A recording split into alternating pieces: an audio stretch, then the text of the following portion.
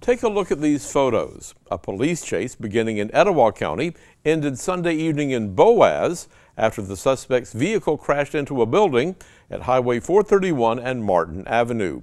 Boaz Assistant Chief of Police Walter Colbert says Boaz officers joined the chase as the suspects entered into Sardis, traveling on the wrong side of traffic on Highway 431. The driver rammed several police vehicles during the chase.